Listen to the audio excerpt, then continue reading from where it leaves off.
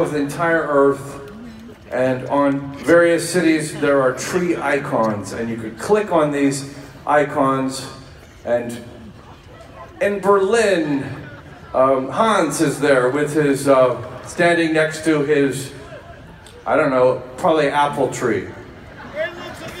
In Fresno, California, Jeff is there with his peach tree. And we'd like to leave a tree here with somebody that can actually take care of a tree for maybe decades. And send photos of yourself standing next to the tree every couple years or so, so that we can watch you get older. We can watch, maybe you gain weight. I don't know what's going to happen to you.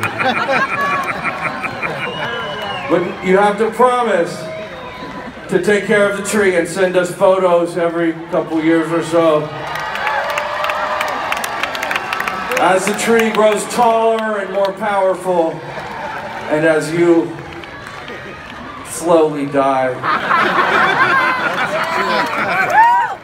So if you're ready for this, maybe you're a drunk frat guy that just wants to get all the stuff tonight. Maybe this is not your thing right now. Maybe there'll be other stuff for you. Maybe this is not the right. Maybe you're not ready for this. But if you have a plan and you know how you can take care of the tree, then try to get the tree.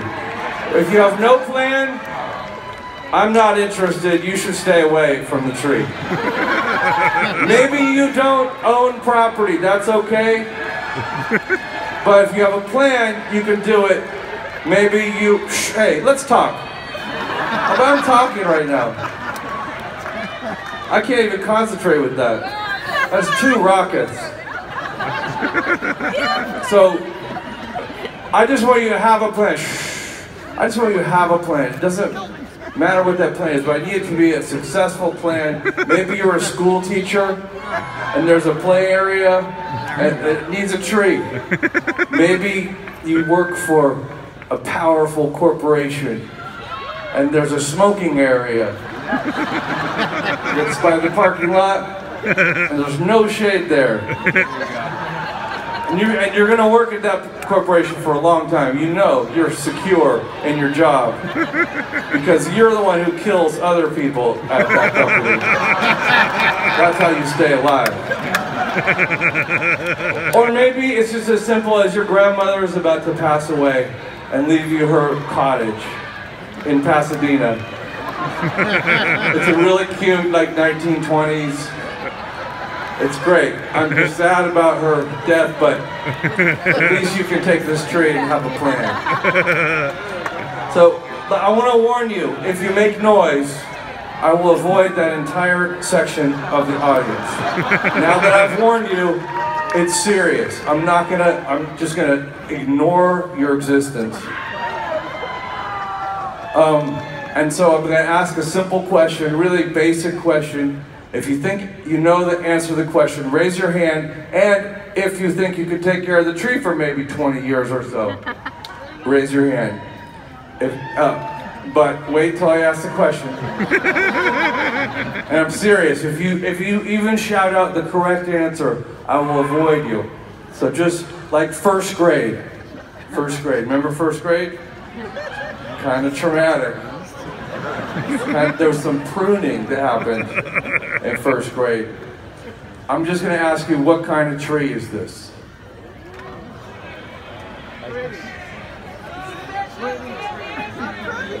So all that ficus stuff, you guys just ruled out everybody in that whole section by yelling ficus, ficus. Art's not getting the tree.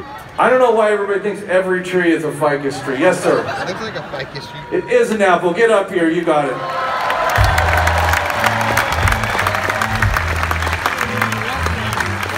Why does everybody think every tree? You just like the mouthfeel of the word ficus. Feels good to say ficus.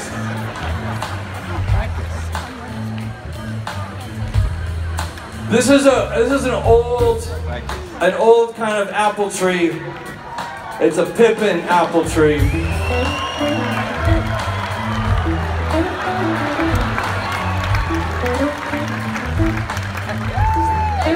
round of applause for Danny. Wait. Come back here, Danny. No. Fuck no. Put it down. It's not yours yet. It's not that easy, Danny. Do you promise in front of all these witnesses, almost like a legally binding contract, you promise to get this into the ground within 1 month and send a photograph to our website so that all these neighbors of yours can see what's going on with the tree and you? Did you see him say yes? I shake my hand. Okay. He knows it's serious. Now, Danny, one more thing. We're all getting older. We're all maybe, who knows, like cancer or crazy stuff, right? Do you promise no matter what happens to your body that you will, even if you don't live at that place anymore, you're going to go and take a picture of yourself standing next to the tree at least every 5 years, send a photograph to us so we can watch it? Did you see him say yeah? Danny, take the tree. It's yours. Big round of applause for Danny, who just took off with one of my favorite kinds of apple trees. It's a pippin. It's from England. No. But there's a dark side to this, isn't there? Sometimes people take the tree. They take the tree, they make the promise, and they disappear into the darkness. It happened in London, England. There was a woman who seemed like a pretty nice person. She took the tree, she promised everybody that she would follow through. We never heard from her again.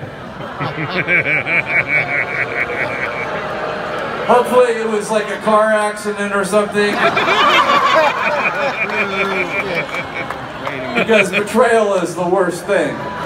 Yeah, and also like this guy yelled, look what happened with Brexit. Right? So maybe we won't go to that country anymore. I don't care. It doesn't bother me to skip an entire country because of one person. Things are different now. The world is different.